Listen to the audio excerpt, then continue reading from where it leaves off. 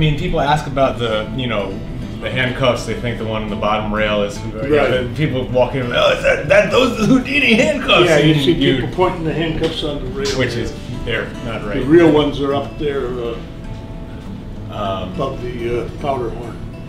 Houdini got out of it around 1904. He came in and he was recognized by a cop who was here, and he said, "Let's see if you can get out of the real handcuffs." And of course he did. So they hung him up.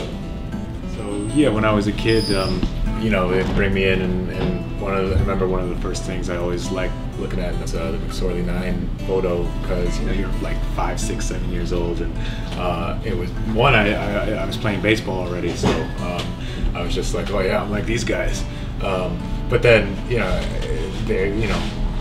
my dad or Tommy Lloyd was in this photo, or Rich would sort of be like, well, we'll count them. And you go up, it's like 1, 2, 3, 4, 5, 6, 7, 8. And there's no 9th man.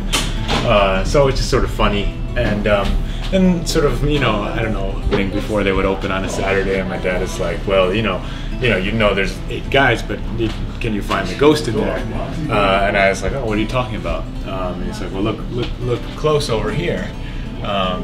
And you start, you kind of, it's one of those things, you step back and you start to see it.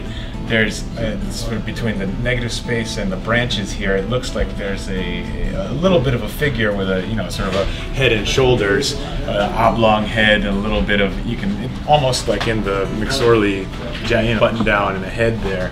And then he said, now look at the Chowder Club photo, and you're sort of scanning, and right here, in sort of similar part of the sort of same top left part of the photo, you see it's like almost the same looking shadow, which is then once you see it in this one, it becomes much easier. You almost can't unsee it in either photo, and so that was always like, oh shoot, that's the ghost, and that's also the 9th player of the McSorley 9. And I always thought, in a weird way, and I always thought it looks a little bit like my dad.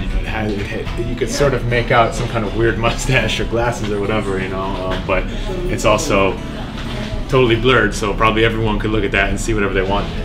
But it was cool. The wishbones are hanging over here on the gas line, and they were hung in there in 1917 with local guys had been drafted for shipping out. And they, this is right after Thanksgiving, and they brought their family turkey wishbones in, and they hung them up for good luck. And when they came back the next year, when the war was over, they took them off. The guys that didn't make it back, that were killed in Belgium and France, those are their bones. So we hadn't dusted them for 95 years. And the health department actually looked up one visit and decided it was time for us to dust the wishbones. So they're looking good. People still, the meaning's still there. So the bones are still there. So.